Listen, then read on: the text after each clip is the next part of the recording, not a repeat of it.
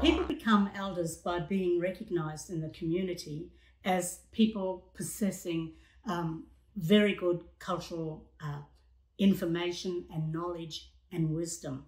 So they're not appointed as such, but rather people just start referring to them as elders and start coming to them for cultural advice.